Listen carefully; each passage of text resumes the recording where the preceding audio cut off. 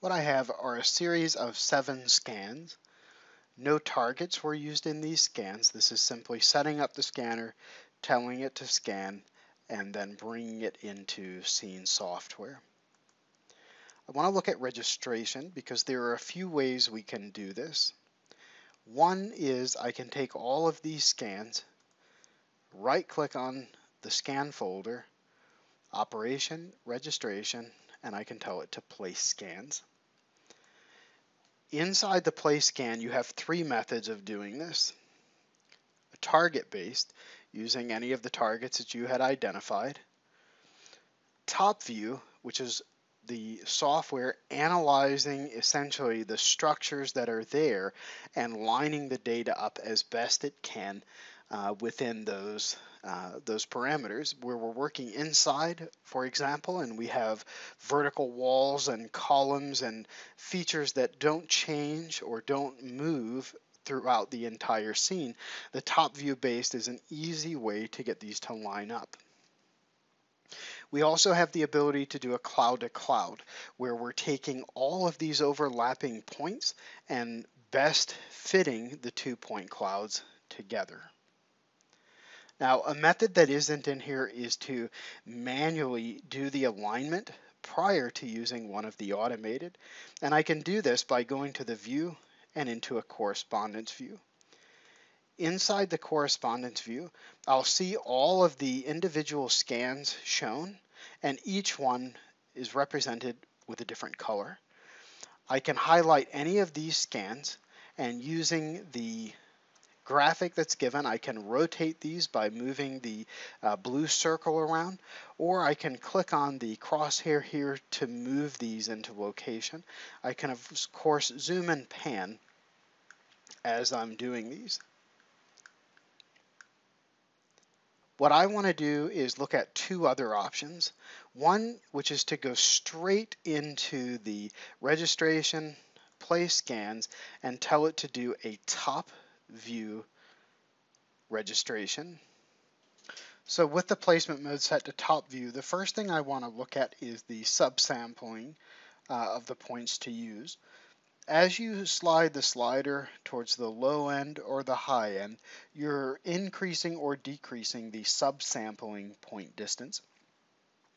When you're dealing with interior scans or scans where you have more data at shorter ranges, moving this to a lower value, say here in the just around 1/10 of a foot area, is adequate.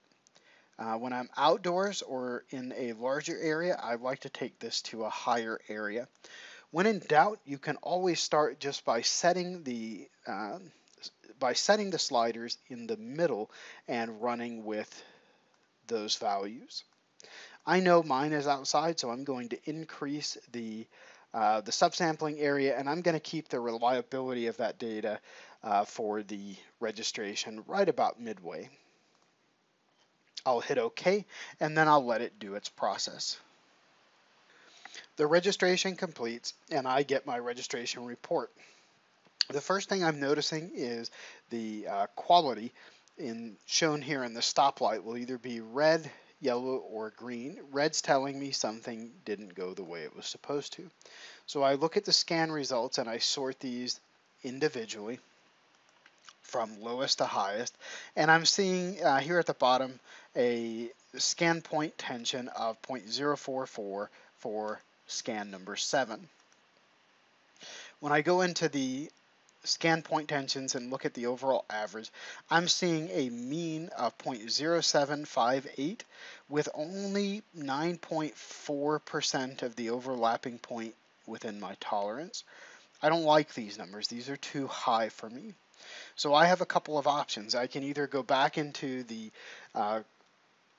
cluster view and try to line these up a little bit more.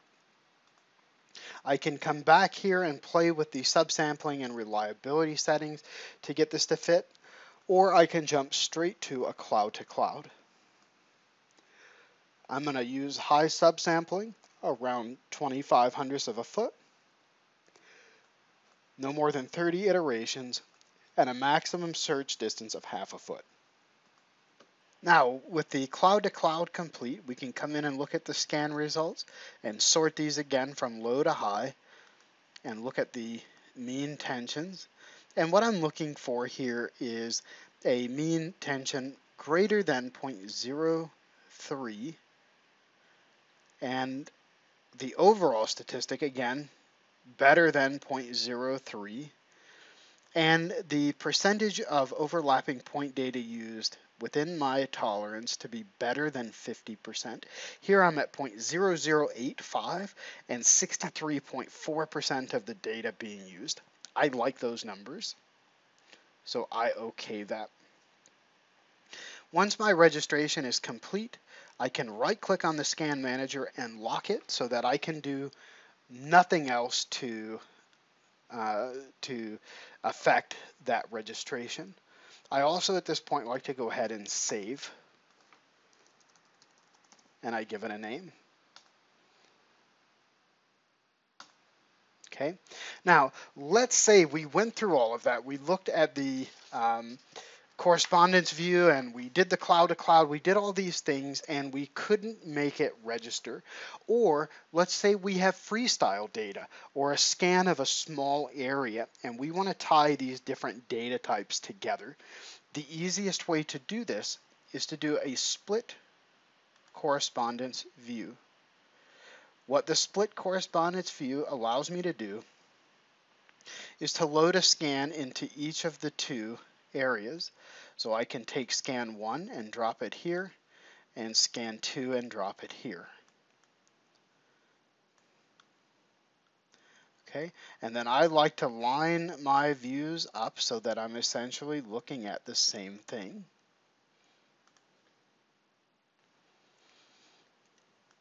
Now, what we're going to do with this is essentially create manual targets. There's other software that I've used in the past where this would be considered a cloud to cloud, matching corresponding points in the cloud together and getting them to fit together. Here, we're making it simple by looking at the actual photograph view of the data. So instead of trying to pick it from a point cloud, I'm doing it from the photograph. My rule here is I want to be half an inch or so in accuracy between those 2 points because I can tighten those using the cloud to cloud. Half an inch or so gets me close enough to at least get the data registered so that I could then do the cloud to cloud and move on with it from there. We have a couple of options. We can mark spheres and planes and slabs. I'm going to do this very simply by marking scan points. I try to avoid edges when I can. This case, I just happen to have two that line up pretty well, so I should be able to get those within half an inch or so. But I try to avoid those edges because that creates potential problems. I could miss an edge and end up somewhere off in space.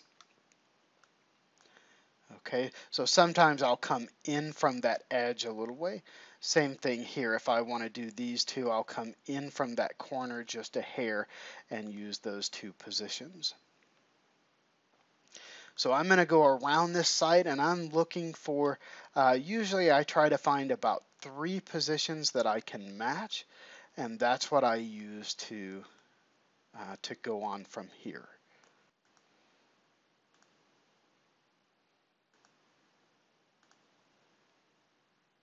Once you've gotten points in the correct location, you'll see that they're automatically labeled with corresponding, and you'll see these matched. So now when I want to do the registration, these are essentially targets. So I've created general use targets. And again, this is a great way, worst case scenario, everything else fails, nothing's working. I can manually create these locations, or I can use this to tie in data, say from a freestyle into a focus scanner data. And what you would do is you would do a registration, place scans, and this time you would tell it that you're doing target-based instead of one of the other methods. And then again, you can always tighten it down with the cloud to cloud once you have it set up. So once my scans are registered, I've locked the scan manager, I've saved it. My next step is to tell it to create a project point cloud. Here I can eliminate duplicate point data. Essentially what we're doing is we're unifying this data. Instead of dealing with 7 individual scans, we're creating one cloud of data that's easier for the software to process, and it allows me to do some other things through Scene, including eliminating any duplicate points, homogenizing the density, and applying the color balance. If you scan from 2 different positions, have 2 different lighting conditions where my points overlap, you're going to have different shades of color, so we can balance that color out in those overlapping areas. We hit OK, and then we let it process. When the project point cloud is created, we get a report saying that has been created and the total time taken to create the point cloud. Now I can go in and look at a 3D view of all of the point cloud data together.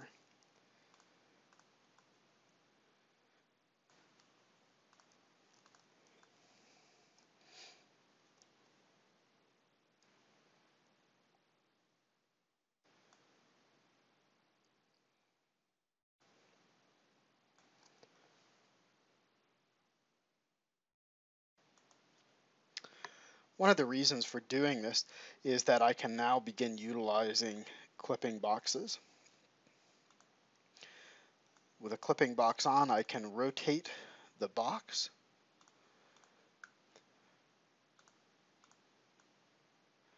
and I can even change the position of the box, clipping out data that's unnecessary or undesired at this point. The clipping box is also a way for me to look at the data and determine how close we are tied. Usually I'll do that prior to completing the registration as a way to take a cross section through the data to begin looking at how well this information tied.